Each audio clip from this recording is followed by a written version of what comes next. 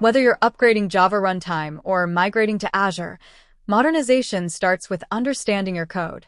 GitHub Copilot App Modernization for Java integrates with the Azure Migrate application code assessment tools, AppCAT, for application assessment.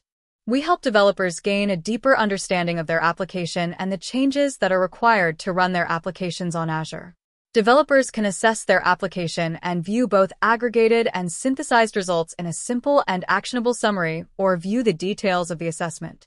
AppCAT is a standalone tool that developers can run with a single command from CLI. Upon completion, AppCAT outputs the assessment report in your local file directory. Here we are at the landing page, and the dashboard provides a summary of the analysis, including the number of transformation issues and issue categories. Some of these issues are mandatory for the cloud migration, and you can get detailed information about these issues from the expanded list.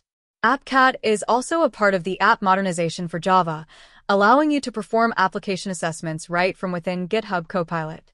I have my application ready to go in Visual Studio Code. First, let's use App Modernization for Java to start the application assessment.